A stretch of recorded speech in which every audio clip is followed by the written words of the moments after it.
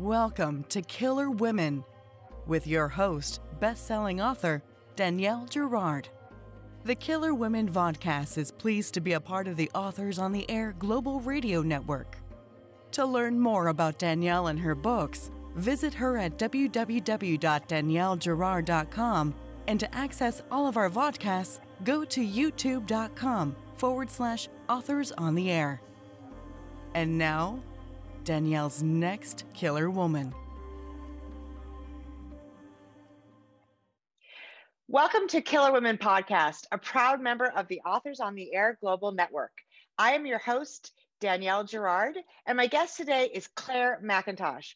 With more than 2 million copies of her book sold worldwide, #1 international bestseller, Clare Mackintosh is the multi-award-winning author of I Let You Go, which was a New York Times bestseller, as well as I See You and Let Me Lie. Her most recent thriller, Hostage, was a USA Today bestseller and the Barnes & Noble, our monthly mystery and thriller pick for March of 2022.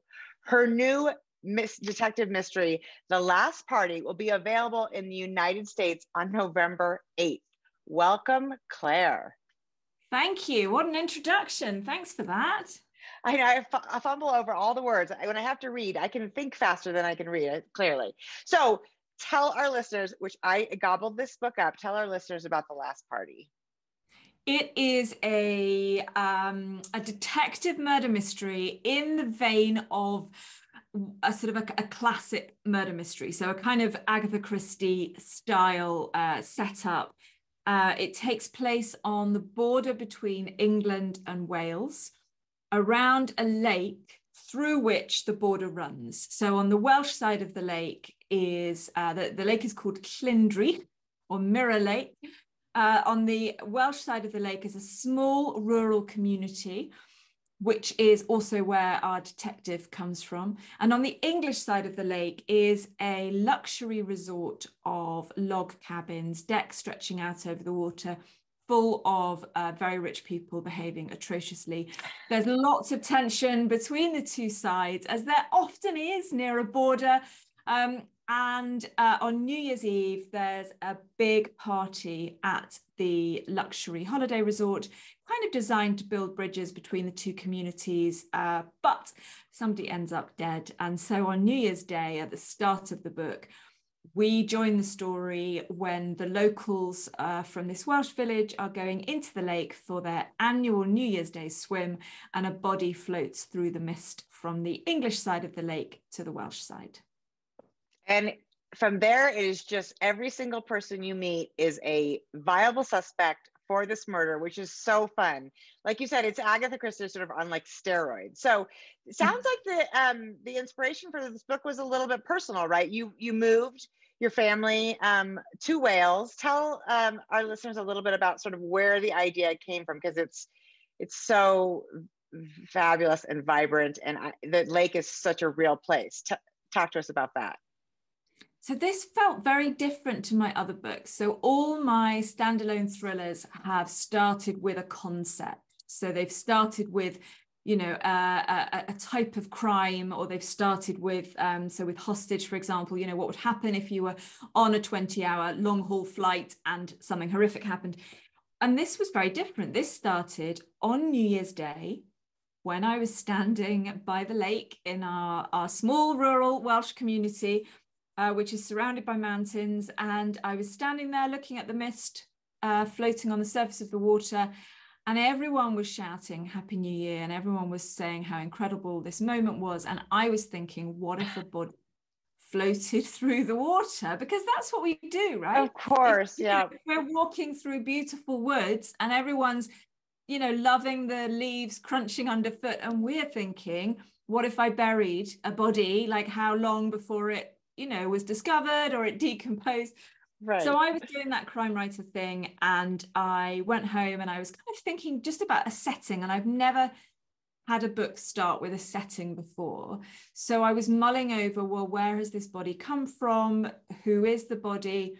It's come from the other side of the lake. And this was January 2020. And of course, very shortly after that, the pandemic just changed everything. And borders became incredibly important. And in the UK, so I live fairly close to the border with England. And in the UK, of course, we operate mostly as one nation, but we are, distinct countries within that. And so suddenly this border between England and Wales became really important because we have devolved authority in health. And so Wales had different rules, different laws to England. If they were in lockdown in England, we might not have been in lockdown in Wales, or vice versa. You couldn't cross the border. You needed, authority. So it was very, very different for us. Right. We're not used to having that type of border that you could previously just kind of, cross when you want. And I wanted to explore that and also explore some of the tensions that I've experienced as an English person moving into Wales. My children are bilingual Welsh-English. They're educated in the Welsh language. I'm a Welsh learner. So there's a lot going on that I wanted to explore. And because I write crime fiction, and I think there is no better genre for exploring society, I chose to put this in a crime novel. And it's not just the border between the two countries and the languages and the sort of, the English, feeling a little bit superior to the Welsh, but also the border between wealth, right? The border of the uber wealthy to those people, sort of the working class. And that is such a prominent, it's obviously so prominent in our world right now, but it's such a wonderful theme that you explore in your book. And I have really been on like a Clare Mackintosh. I have been splurging all of the Clare Mackintosh books all in a row because I was like, because of course I've had this book I Let You Go. For those of us who aren't watching me, with these beautiful covers. And I was like, now that I'm into Clare, I got to read all the Clares. So I read these all three almost back to back, and I haven't gotten the other two. I have to take a little breather. I don't want to spoil all my Clares all at once, but it's amazing. I mean, these books are all so different. So let's talk about that, because I mean, each one of them, like you said, the real theme amongst them all is sort of this, your detective. There's always a strong detective character. So talk about your own background, right? Because that's the world you come from. But like you said, the books, each one is such a unique story that and I think one of the themes that follows through all of them, besides detective, is motherhood. So let's talk about first, if you will, your sort of background as a police officer, and how that sort of is how you transitioned into writing, and how that sort of oh my God, my brain's still not working. How that sort of, affects the way you write these stories. Yeah, I think it has a huge influence on my writing, but not in the way that people think. So when I tell people that I was a police officer for 12 years, I think there is an assumption that I have, like a bank of cases, and when I want to write a new book, I just sort of flip through this mental Rolodex of cases, and I go, oh, I know, I'll fictionalize that one. And it's really not like that. And it's not like that because actually most real life cases aren't that interesting. Most of them are fairly run of the mill. Most criminals are not the mustache twirling, master criminals that we like to read or watch on TV. They're pretty stupid. That's why they get caught, fortunately. But what being in the police force taught me was so much about human nature, about the human condition, about why we do the things that we do, and how we behave once we've done them or once they've been done to us. So it is a fascinating insight, sort of beneath the bonnet, the hood, beneath the hood. Right, we have to translate. Yes. Yeah. And so, I just sort of give you an example of something that changed the way I policed, and I think then also changed the way I write. So I was a very young police officer, and I met a girl the same age as me who was living on the street. So she was a heroin addict, and we had both gone to college, at the same time, and we'd both studied French. So we had this sort of very similar background. And then halfway through our degrees, her father had died, and she had sort of plummeted into this this awful state of grief. She didn't have the support that she that she needed, and everything started to go wrong, and she started taking drugs. And here we were 2-3 years after that moment, and I was a police officer and she was homeless and a drug addict. And actually all that had happened was that her father had died. Right. And it was such a simple lesson in teaching me that life is really fragile, and that any one of us could end up in a situation, that girl hadn't gone, she hadn't set out in life to commit crimes, to take drugs, to, get into fights. It was circumstance that had led her to that. And so every time I spoke to anyone then, whatever their background, whatever their sort of status, I just always had that in mind, that we're all essentially the same underneath, and that any of us could find ourselves in a position where we might commit a crime or be victim of a crime. Right. And my writing now, I think one of the common threads that runs through my books is that question of what makes ordinary people do terrible ththings. Right. And that pretty much crops up in every book, I think. It does, and in beautiful ways. I mean, I think about the hostage, which is a woman who gets on an airplane for 20 hours, no Wi-Fi, and then her daughter is threatened, and you think about what you would do to save your child, and absolutely, and then every behavior after that, including the bad guys in all these books, it's like you can see a little bit how these things happen, right? I mean, it's like, there is no person in any of the books who's completely evil or completely innocent, right? Including sort of the people that we root for. And in the thing I just was floored by, and I want to ask about this, I mentioned it before we started, is that they're literally almost without fail, every single person in this book had a reason, and a good reason, to want the victim dead. And so when I was thinking about how you pulled this off, because Agatha Christie often has a closed room mystery, and there's maybe a dozen people. You have a cast of, it seems like there's like 30 people in this book who all could possibly want this gentleman dead. So tell us, as a process wise, because I'm of course dying to understand it, literally. How do you do this? Is it a map? How are you figuring out each one of these characters? Because they're beautifully drawn people. We're not 30 people. I mean, it's not 30. Do you know how many people are in, like, how many points of view? No, I haven't, but I swear every time I write a book, I say to myself, okay, keep it small, and it just grows and grows and grows. It's a big cast.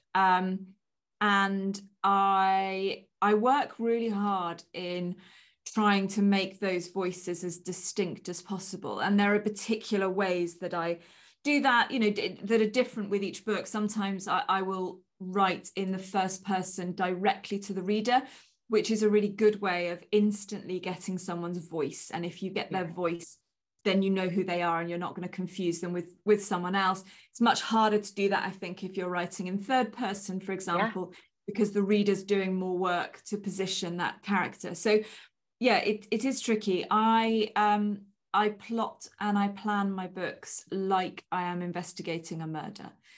It is spreadsheets, it's whiteboards, it's flow charts, it's pictures, it's post-it notes, it's everything everywhere. And I don't write until I've got the whole thing nailed down. That doesn't mean it doesn't change. It doesn't mean that I don't have to throw it away and start again. But I planned the whole thing. And with a book like Hostage, for example, which took place on an aeroplane, so I had to know where everyone was sitting, and when they moved around, so I had a big cross section, big seating plan of a Boeing 777. I had to know what time zone they were in. So when they look out of the window, is it light, is it dark, are they over sea or land? You know, those sorts of things were tricky. The Last Party is slightly more straightforward in terms of timeline, except that the first half of the book, some of the action goes backwards and then we go forwards again, and we see those scenes mirrored back on each other, but with a slightly different perspective. So there's always a structural challenge that makes it interesting to write. I mean, and talk about that mirroring, because that's super interesting, right? So we see we see the perspective, we see somebody, a lot of the book happens on New Year's Eve, right? Because that's when the victim dies. And so you have these scenes where you see New Year's Eve from one perspective, and then later in the book you see it from a different perspective, which changes, of course, the way we see it. And because you're doing this so beautifully, it's really just the character perspective that shifts, right? I mean, the events that happen are exactly the same as you would expect. Yeah, absolutely. And so if you think of something like The Affair, did you watch The Affair on TV? They had these incredible scenes. So you would see the same scene, for example, from a husband's viewpoint and a wife's viewpoint. And as the viewer, you were essentially watching two different scenes, and yet it was the same scene. So it's that sort of concept. And it was inspired by something called palindromic poetry. So palindrome being a word that you can read from either front or back. And palindromic poetry is, you'll have seen examples online. There are some incredible ones about immigration and self-esteem, all sorts. So you read them from the first line to the last line and they have one meaning, but then you read the last line and then you read up and they have a completely different meaning. Incredible. And they're really cleverly written. And I wanted I was thinking a lot about the lake and about mirroring. The lake is called Mirror Lake. And as you say, these sort of two sides, these borders in terms of haves and have-nots and culture and languages. And the two detectives, because it's a cross-border investigation. So we have one English detective, one Welsh detective. And the idea of a palindrome really seemed to fit with the story, that you would see it, you know, one version one way and then in a different way. And so the structure of the book sort of does that in that the first half of the book goes from New Year's Eve, when the party takes place, and then works backwards through time to the midpoint of the book, which is when this holiday resort opened. So we're kind of at the beginning of the story then, and that's when it starts to move forward. And yes, it's the same. I mean, it sounds like it should be repetitive. It's not repetitive, because what we're seeing is almost, I suppose, we're referring to the same actions that took place, but because we're in someone else's head and we're getting their backstory and their bias and their, you know, take on everything, it is completely different. And we realize that all those assumptions we made in the first half actually are very different. It's so clever. Exactly. I mean, I think they don't feel like the same scenes at all. Although you're right, they're, you know, planted in several sort of key lines that you recognize from somebody else's point of view, and yet they're often twisted 180, because when you see it from somebody else's point of view, it's a scene that's can be the opposite of what we saw originally, and that is amazing. So you mentioned that and there's a question and answers, which I love at the back of the book. I always read that. That you feel like plotting a book is like solving a murder in reverse. So when you start the book, do you know who did it? Is that how you? Yeah, I do. But it often, if not always, changes. So I start off and I know how it's done. And so the first thing that happened with this particular book, with The Last Party, was that I knew how the murder had happened. And it was a fun, I mean, you know, fun in any way that murder is fun. It was an interesting way of killing someone that I really wanted to use. I was quite excited when I came up with this murder method. Googled a lot to see if it had been done in real life or in fiction, couldn't find it, thought I have actually invented a way of killing someone. It's very and clever. Destroying the evidence that means I could get away with it. So that was my starting point. I knew I wanted multiple suspects. And that's partly because it was just that sort of book that, as a party, there's lots of people that might have wanted to have done this. But also because crime fiction readers are really clever, aren't they? I mean, they just are better and better and better. All these armchair detectives, and you need to, we have to make them work. The whole thing is a game, isn't it? So in the book, in any of our crime books, it's a game of cat and mouse between the baddie and the detectives, or the protagonists. But it's also a game of cat and mouse between us and the reader. And absolutely, it's all about the timing of information that we're going to allow the reader to get. And what I love is if the reader comes to the right conclusion just a split second before it's revealed. That's perfection for me. I want them to feel like they are brilliant, but only for a second before I would have told you anyway.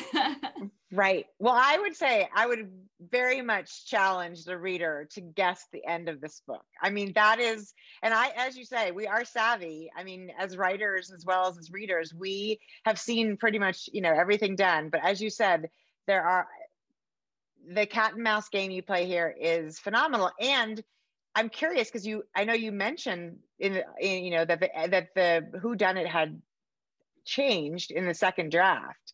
So that's interesting too. You get to the end of the first draft and you're like, this doesn't work, or is it like, oh, I have a better way? What happens? I mean, all sorts of things happen with different books. I think with this particular book, with The Last Party, the motivation just wasn't quite strong enough.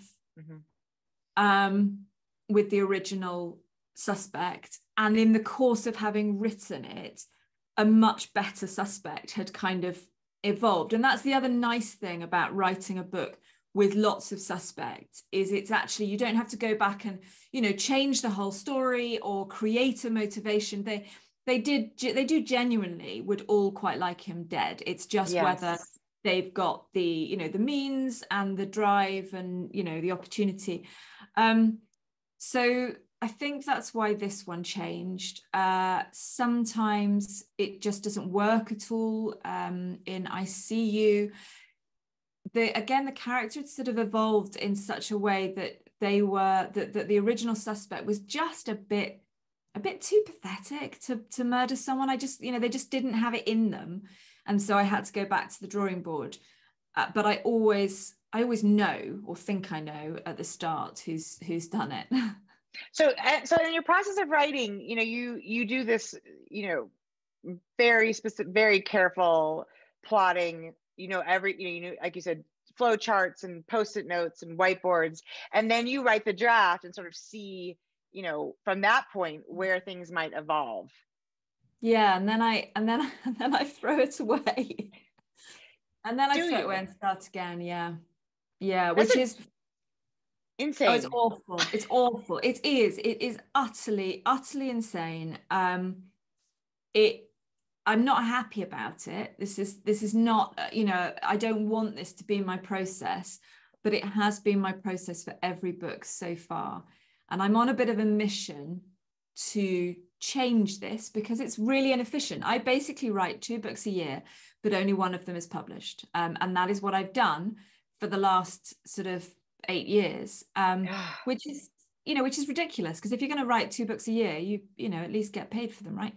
It's true. But what happens, so for example, with book 2 in this series, because I will talk about this, I'm sure, but The Last Party is the start of a series. So I'm writing book 2, and after I wrote the first draft of it, I just came up with a really, really brilliant idea for an impossible murder, like a murder that that just, or an impossible suspect, like he you know, that this person just could not have done it, and yet they did. And once I had that idea, I couldn't ignore it. And it's not like I could save it for another book. You couldn't save it? It couldn't be book 3? No, because it specifically relates to the circumstances of this particular book. And because it was so significant, it involved a completely new book. It wasn't a question of just changing the murder or changing the ending, or it was a different approach to the same story. And the only option was to throw it away and start again. And it's, you know, it's demoralizing, but I can't ignore a much better idea. And so far in my writing career, I haven't managed to have that brilliant idea at the beginning. I've only ever had it at the end. Well, so you know, I talked to Jillian McAllister about this, and she's the same. I don't know if you guys have discussed this proclivity, because it's unusual. I mean, it's extremely unusual. Are you basically saying that you finish the last party and you think, okay, some of this worked, some of it didn't, and you just start again with a blank screen? You're not working with parts of the book? No, I mean, I don't, you know, I did keep it. It is there, and there will be. It's very unusual that the first chapter would change. So generally, the first chapter pretty much stays word for word how it was when I first thought of, you know, when I first started the book. But yeah, every draft will be a fresh document. And to be honest, I will do that even when I get, say, to the third draft, where I'm maybe just doing, I don't know, character edits, or I'll start a blank document. And I might, at that point, then I might I will be copying and pasting large amounts across.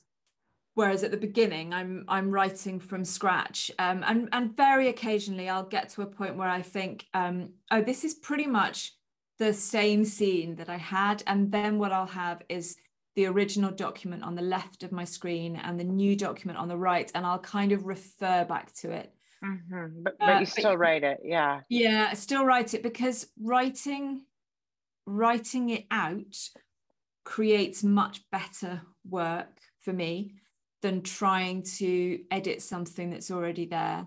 You know, I agree with that. Yeah, it's a very different example, but it's the same principle, that if someone were to ask me to write something, you know, like a wedding speech, for example, I would find it much easier to write it from scratch than to try and edit someone else's work, you know, to sort of get the flow. And to get that flow, I need that blank page. I need to be able to just create it. There's also, because I make such extensive changes, there's a high risk that if I worked from an original document, I'd leave what I call orphans throughout the book, you know, things that related to a different character or an old plot line, seeds that don't need to be planted now because I'm not going to harvest them in this particular book. So it is just cleaner and safer to start from scratch. So Claire, are you writing, you know, 7 days a week, 10 hours a day? How are you doing this? I mean, yeah, at the moment, I write, I am writing 7 days a week because I'm really behind, and I'm really behind because I keep throwing books away. So this is why I would quite like to solve my process problem. I've sort of changed my working hours a bit recently. So my husband, 6 years ago, my husband left work, and for the last 6 years, he's been kind of just the constant at home. So he's out with the kids, the domestic stuff, like anything that needed doing, which meant I could just work as much as I needed / wanted to. And that would be generally at my desk from about 9, and then staying here till sort of 7 in the evening, something like that. But 2 weeks ago, he went back to work, which he is saying is a massive shock to the system. Well, I can tell you it's quite a big shock to this system too. So now my working day finishes at about 3:30, when the kids get home from school, because although I'm not doing a school run, as any parent of teenagers will know, the whole emotional need thing is, it can be quite intense, and actually is more intense sometimes than the practicalities of, needing PE kits and shoelaces tied. And so I find I can't actually write once they're home. Right. Well, that's a good segue to motherhood, because one of the things, and I also, I know you have 3 children, right? I believe. And and are they all teenagers? Are they close together? Yeah, I had they're all within 15 months. So I've got a 15-year-old and then 14-year-old twins. Oh, Claire, you crazy lady. It was not deliberate, Danielle. What kind of fool do you think I am? Oh, I know. The twins thing, it's what a shock to the system. Well, I mean, that is another thing I noticed about your books, which I love, because I think, and I also have a very involved, husband, and he's fabulous and he's very good with the kids, but there is something about being the mother, and there's so many wonderful mother-daughter relationships in the book, and actually in all your books. Well, not so much mother-daughter, I guess, in the 2 that I'd read before, but sort of, being a mother has such an impact on these characters. And I think I love that. It was so clear to me that there is so much angst, in your moving through your brain, not necessarily about your own mothering, but about what it is to be a mother. These women, we fret about our children, and the main character, the Welsh detective Fionn, who's fabulous. From the very moment we meet her, I just think I'm so glad she's going to be a series character, because she is somebody I want to read a lot about. But anyway, she's separated, moves back home, and she's a grown woman whose mother still treats her like a child, because that's what we do to our children. So talk about your own experience, and you've got wonderful teenage characters, so it's obvious that you've got lots to draw on from home. Although I'm sure your children are angels in comparison to these, but it seems like an important theme to you, right? The motherhood. Yeah, it is. I mean, I think it's not something I set out to write about, really, and yet it is glaringly obvious that motherhood is in every single one of my books, like front and center. And occasionally I kind of, expand a bit after the end, which is a non-crime book, is very much about parenting. It's a family drama. But yeah, motherhood, I think it's endlessly fascinated. I'm fascinated, for example, by things like when you get married, or when you're sort of happily in a relationship with someone, they are the most important person in your life. And when you have children, hopefully you don't stop loving the person that you've made this child with, but you love the child more. Right. And so that shift in dynamics is really interesting, because you go from a point where, you would do anything to save your loved one, to kind of being, well, I would, but actually if I had to choose between the 2 of you, it would probably be the kid. And that shifts in an instant, in a heartbeat. So I love thinking about that, and how that, might relate to a novel. And yeah, what you say about, how Fion's mum treats her is so true. Fion's grown up in this very, very tight-knit small community where everyone knows everyone, and they've known each other since they were born, basically. And small towns are really interesting, because everyone I meet from a small town is sort of conflicted. On the one hand, they love the fact that everyone knows them, and on the other hand, they can't wait to get away, and they find it really claustrophobic.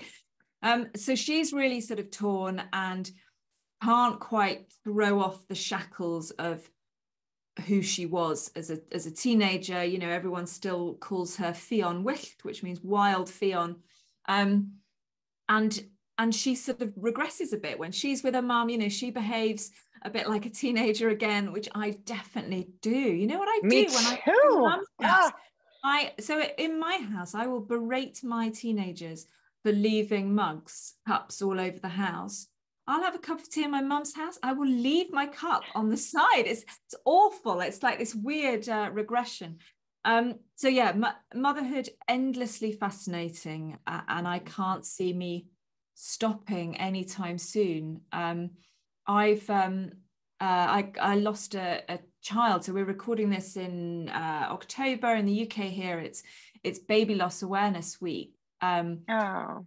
So I had 2 sets of twins in 15 months. So the first set, they were born very premature, and when the boys were 5 weeks old, one of them contracted meningitis and died.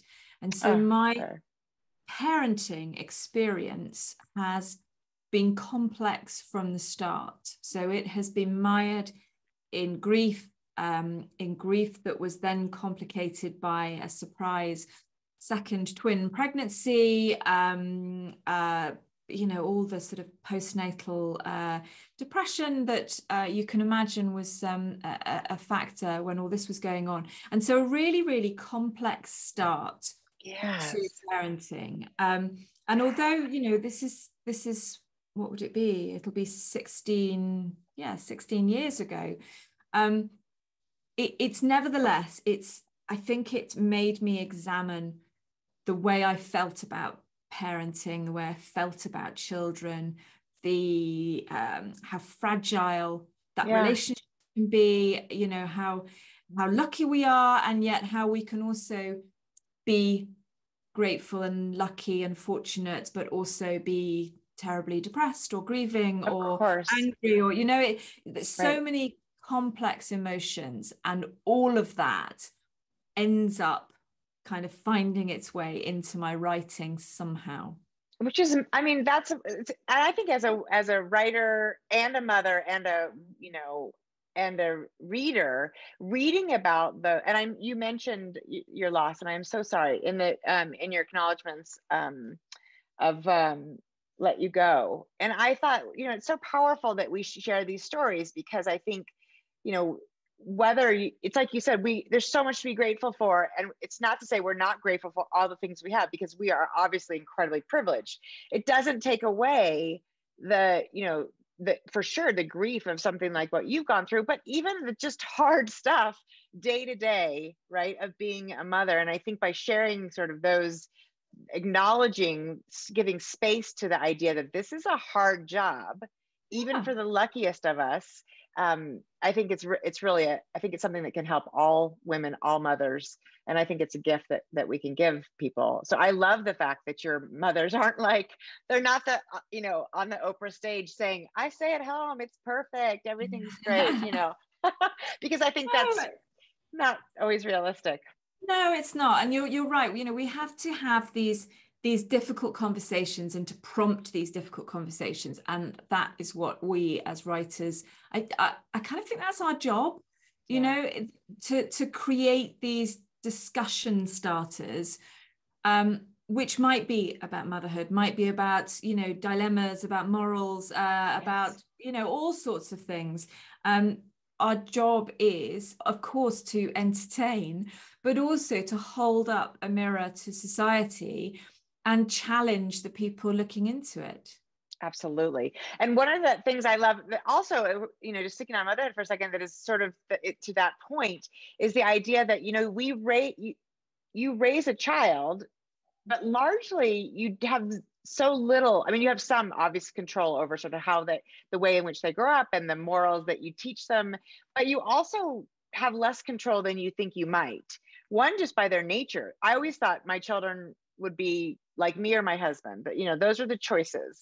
And yet neither of them is really like either of us. So there's this, you're raising a stranger to some degree, right? And the question is how little we can control, and how scary that is, that we can't dictate how they turn out. Oh yeah, totally. And then if we were to explore that further and think about how we hold parents responsible for their children's behavior, from when they're little, I blame the parents. And then, you know, what happens if a child, a young adult, does something truly horrific? You know, if they kill someone, if they set fire to a house, how responsible is the parent for that? And how does that parent feel? And are they going to carry guilt for that? I mean, it's such a fascinating subject, and that makes it such rich territory for us writers, especially for thriller writers, right? And as you said, like sort of holding the mirror up to society, there's another theme in the book which I really love is the idea of redemption. Is this, Reese Lloyd, who is the victim in this book, who has done some really awful things. A number of people in the book have done some kind of not great things, but particularly, of course, our victim. And there's this process that even he goes through in the course of the book, which I find really interesting about, where he might be seeing some of the damage he's done, and is he redeemable? And the question is, do they deserve a second chance? Do they deserve a third chance? At what point do we consider people sort of irredeemable? Yeah, it's a tough one, isn't it? I'm a big believer in second chances and in restorative justice, where you're bringing victims and offenders together and enabling offenders to confront the implications of their actions, the consequences of their actions. I think that can really work. I think there are sometimes, maybe quite a lot, of people who blow that second chance and that third chance, fourth chance. But then equally, I don't think we do a great job in either of our countries, actually, of rehabilitation. I don't think there is enough of a focus on actually trying to understand why things have happened. And if you just look at the socioeconomic background of most of our inmates in prisons, it's fairly clear, actually, that if we addressed the problems around poverty, around racism, around sexism, education, that actually we would be reducing our crime rate significantly. So true. It's so true. Yeah. And I love that. I think as writers too, we're students of this. It's the human nature, it's the system. We have to look at all these things, and you do a beautiful job of exploring that. I have a strange habit of reading the acknowledgments of a book before I start the book. I'm not sure where that comes from, but I always like to see who the author thanks. And one of the people you thank at the end of the last party is Lisa Jewell, and you mentioned that it's a conversation about her advice on research that changed your writing process. And of course, I'm like, well, I have to hear about that. Can you share that? We need to know. I can. I mean, I'm letting you into the cone of secrecy here. So grateful. Circle of trust. So I was reading a Lisa Jewell book years ago, really, now, and there was a tiny point about one of her police officers that wasn't quite right, and I dropped her a line, and I know Lisa sort of relatively well, and I said, absolutely loved it, definitely going to give you a quote if you want one, for really brilliant book. It's obviously still at the advanced copy stage, so I if you want, I can tell you this minor correction about how the police operate. And she went, no, you're good, it's fine. And I was like, oh, okay, cool. And she said, I never do research. I'm a storyteller. I make things up. That's what I do. And I don't know what it was about how she, obviously, she's phenomenally successful. Yes. It works for her. And I just suddenly thought, how liberating, how freeing to not be obsessing over, does the number 63 bus actually go from that road to that road? Right. Does it matter yes, there might be 2 or 3 people who happen to do that specific job in that specific way and know that specific fact. But actually, we are storytellers. Our job is to create an atmosphere of authenticity where the reader feels as though everything we're telling them is true. It doesn't actually have to be true. God, I love that. That is so funny. I think Harlan Coben says something similar, that he just flies by the seat of his pants. Well, that is refreshingly lovely. I have gotten those, emails where it's like the highway is actually, it moves north south, but they consider it, we refer to it as east west. And I'm like, okay, that's really helpful, I guess, for, future reference if I ever refer to that one little highway again, which I won't. My favorite reader feedback, and quite genuinely I do love this, is so in Let Me Lie there are 2 characters playing a game of Scrabble. Do you play Scrabble in the States? Yes, okay. Yes. So there's 2 characters playing Scrabble, and I have put the word score in of their particular go. Like, this is obviously not remotely relevant to the plot. It's just a thing that they're doing of an evening. And a lovely reader wrote to me to point out that I'd actually missed off the fact that it would have had to have crossed either a double word score or a triple word score. And so actually the word count was wrong, which meant that the other person had won the game. It's like, okay. That is somebody with some seriously spare time, because they had to have set up the board, don't you think?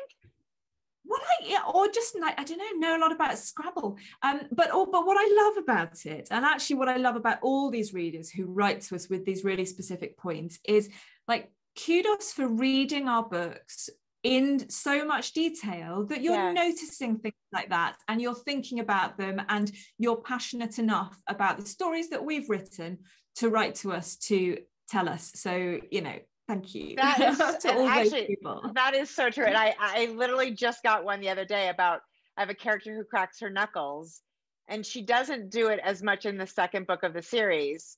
She's not a major character in the second book, but it's funny.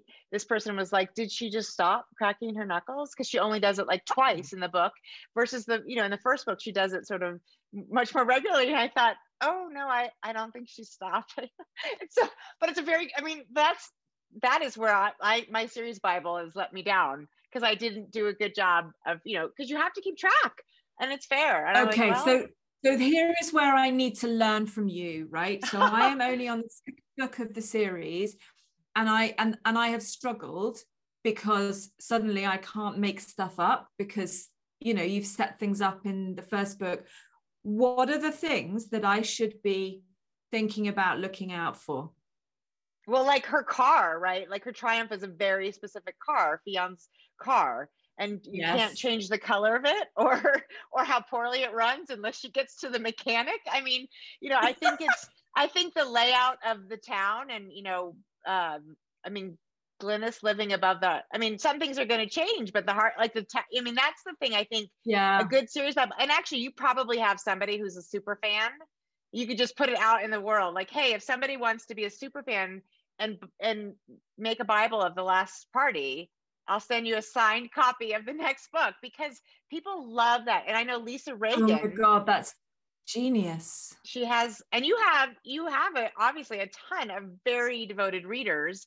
So say, hey, I got a challenge, and you'll do is you'll get 5 of them and put them together, Claire, and you'll have a series Bible. I love that. And it'll be better than the one we could create, because here's the thing: we know these stories too well that we gloss over things, that somebody else would notice. And so, and like her sister, and the red hair and the curls, and there's a lot of things you just have to, So do you have like a written series Bible then? It's just a Word document, which also you want, because you need to be able to search it, right? If I'm looking for the color of her eyes because I've lost my mind and I can't remember, then you just search, But yeah, I have a Word document, and clearly, cracking knuckles wasn't in it, and it's in it now. Is it now? Right, brilliant. It's in it now. It's in it now. So speaking of your super fans, you have a book club. There's a Clare Mackintosh book club. Is that a real thing, and how do we join? Yeah, it is. It's not Reese, it's not Oprah. It is just Clare Mackintosh. But the way this started was I hated sending an author newsletter. I really hated it. I hated being like me. You know, I write one book a year. Right. I didn't like it. And but I did like the replies that I got from readers. And what I loved most is when they told me what they were reading. And sometimes I would say what I was reading, and sometimes people had read that too.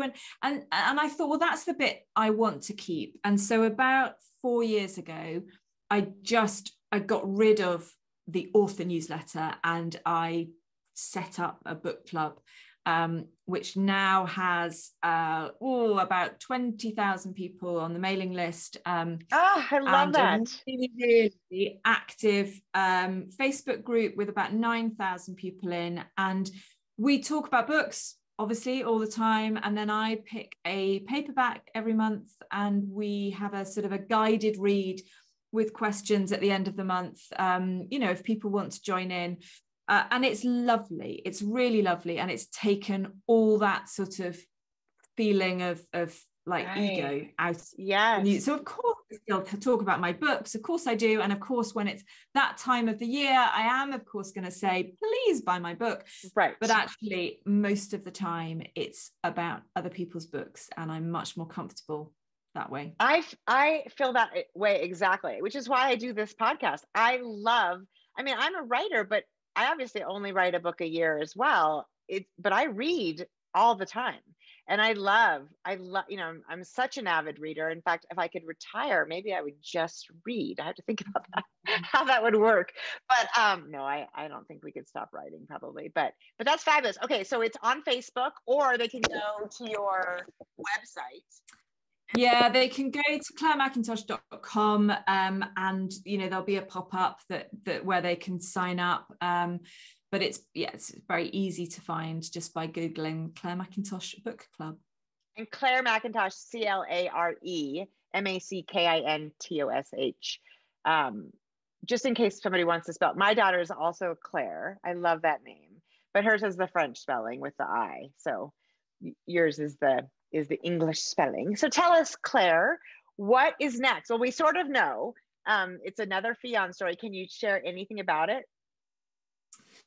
I can. This will be the first time that I've talked about it. Yes. Which means that there is no sort of carefully honed pitch.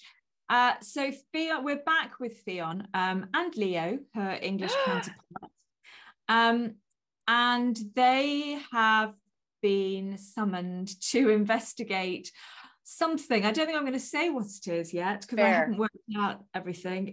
They will be spending their time in the mountains this time. So the last party is all about the lake. The next book, as yet untitled, that's not what it's called, is in the mountains above the lake, where a reality TV show is being filmed. The contestants on this show think that they have auditioned and been selected for a survival reality TV show, but they haven't. This show, called Exposure, isn't about survival. It's about how far would you go to protect your darkest secret from being exposed by the TV company, by the other contestants. So the crime that happens is within the backdrop of that reality TV show. That is so fun, Claire. Well, I have to tell you, Leo, I'm so happy Leo's coming back. So, because I think in the back of the book, you tell us that you were writing the second Fionn book, but I wasn't sure what was going to happen with Leo. So, and what those two together. Okay. But, so this is out now. Is it already out in the UK? It is. Yeah. It came out in August, went straight into the Sunday Times top 10, which is great. So I'm excited now for readers in the US and Canada to be able to read it. Oh my gosh, such a fun book. And we can't wait for the next Fionn Morgan book. Check Clare Mackintosh out. You are at claremackintosh.com, which we already went through. And then you're also on Instagram with an... I'm on Instagram as Clare Mac Writes. I'm on Twitter as Clare Mackintosh. And much to my teenagers' horror, I am on TikTok too. I love it. I know, exactly. All of our teenagers are horrified by that. But you know what? Hey, they should give us some tips and then we'd be better at it. This has been so much fun, Claire. I am such a super fan. Like I said, I read, I just devoured. I had a Clare Mackintosh 10 days where I just devoured all these books. And I love getting to know you, and your books are amazing. And I'm sorry you have to write them twice, but all I can say is I think it might be worth it. Oh, I love you for that. Thank you. That was such fun.